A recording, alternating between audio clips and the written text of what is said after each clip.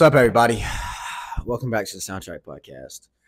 Today marks the start of a new series we got for y'all called Hip Hop News, in which we're going to be talking about things that are relevant within the hip hop industry. These videos are going to be formatted as more authentic conversations with y'all. So, not scripted, not super edited, just raw content for y'all. Today, we're going to be talking about Drake retiring, how he should go about it, and when he should retire. Mr. Aubrey Graham, I got next to me on one of the greatest hip hop albums of all time, and my favorite hip hop album of all time behind here, Views. Notice I said favorite. I said favorite, not best. So please don't come for me in the comments. But anyways, let's hop into it, man. So about 3 weeks ago, Drake did an interview with Lil Yachty. Got the internet stirring before it even came out. They put out a little clip in which Drake talked about how he's slowly introducing the concept of a graceful exit in his mind. And Drake is always saying some stuff to try and sound like super eloquent and philosophical when it just comes out as like, I have no idea what you mean by that. But he's basically talking about retirement, if y'all don't understand.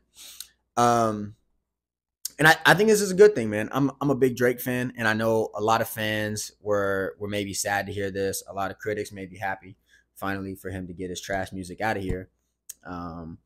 But I think it's a good thing, considering Drake is Drake is the most accomplished rapper of all time. If we're talking numbers, accolades, mass appeal, Drake is the most accomplished rapper of all time. One of the most accomplished artists of all time.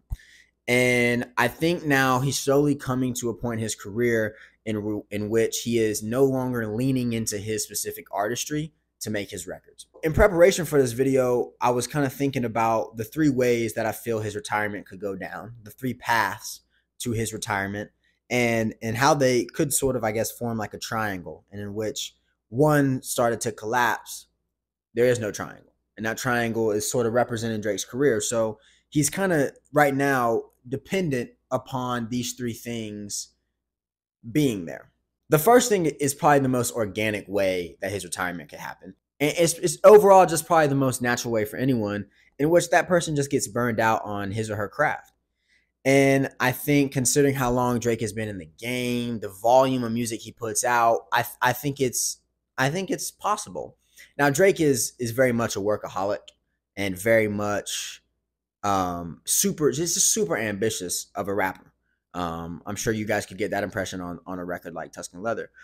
But I think now he's coming to a point in which, because he's the most accomplished rapper, there's no need for that. So let me just put it this way. I wouldn't be shocked if we saw Drake walk away from the mic due to it being, just him naturally thinking his time is up. And that's probably the best way for it to happen. But then I think there's about 2 other scenarios that are also quite likely to happen. And these are less self-motivated for Drake and more kind of consumer listener motivated.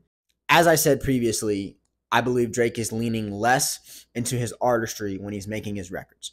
We can tell there's a big difference between Certified Lover Boy and between Take Care. One is a perfect album, and one is, in my opinion, a great album. But there's a big difference to the little details, to the artistry. I don't need Drake to make Certified Lover Boy. Drake is the type of guy that's going to make Certified Lover Boy, but I don't need Drake to make Certified Lover Boy. That's not Drake playing into his strength. That's not Drake giving you music that only Drake can give you. And I think, as we all know, his music is sort of on a steady decline critically. I'm sure some fans kind of fluctuate. Some people think maybe More Life is better than Views. Some people think Certified Lover Boy is better than Scorpion. And so I think one way Drake could be pushed out is that when his fans truly start to come together and start to see that he is definitely not leaning into his artistry and being extremely lacking creativity, I think he's kind of going to be forced out at that point. Not because I'm saying Drake is paying attention to what everyone is saying and his music is dictated exactly by what everyone in the media says.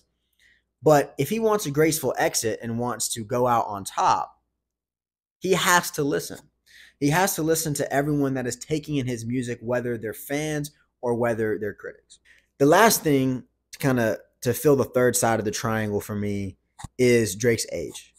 I don't think Drake is too old to be rapping, because we got people like Hove, got people like Kanye, 3 Stacks even. I don't know how old 3 Stacks is, but I know he's old. And I think The problem with Drake is that, excluding Andre because I think he's really just doing features now. Um, Jay-Z and Kanye have adapted their content matter to better fit their age and where they are in life. Drake has yet to do that. Drake is making a record, is making the record Girls Want Girls when he's like 35, 34. And he was making The Ride when he was in his mid 20s, maybe late 20s. And I think we're slowly going to start to see critics and fans saying that his content matter is completely not matching up with his age. It's going to be an immaturity thing. And I don't think Drake will ever stop rapping about women. And I don't want Drake to stop rapping about women because that's his best music. But he doesn't need to be chasing records like Way Too Sexy, or Girls Want Girls. Stuff like that, he really should have never made in the first place. But if he were to make it, should have left it in the past, in the beginning of his career, on something like a Thank Me Later.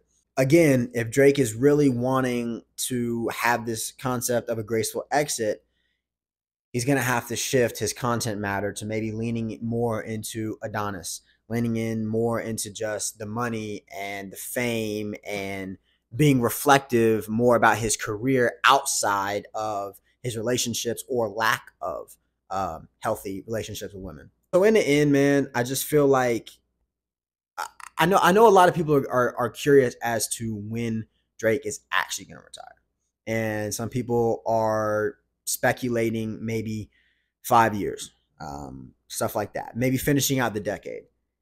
I think Drake could give us a solid 5 years, but I think, again, if Drake is really wanting to go for the graceful exit, I think he should give us maybe a mixtape this year. Scary Hours 3. It's been teased for a minute. Next year, give us a really well-crafted, focused album. Take a year off from dropping music, not from working. And that whole year, he's working on his final album. He's closing the curtains, and he's giving you one last great body of work. I think that is the best path for him to completely finish on top and finish as the Drake we know and love. We don't want to see him. I don't think anyone wants to see Drake go out like Eminem has.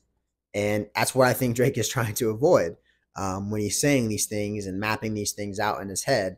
And one thing about Drake is he's a very calculated person. Extremely calculated person. Nothing that he does ever seems to be sporadic. It's always calculated. I mean, what the hell do you think he's doing in the embassy half the time? Calculating his next move. You know what I'm saying? Anyways, y'all, thank you for watching. Make sure y'all check out the new podcast episode that's going to be dropping soon. And peace.